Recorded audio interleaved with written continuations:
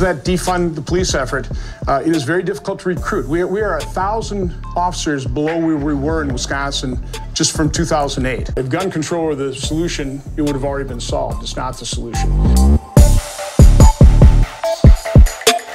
If I were in the U.S. Senate, I would absolutely vote to codify Roe versus Wade. That's why I support overturning Roe v. Wade, is to turn it back to the states where we the people can make that decision.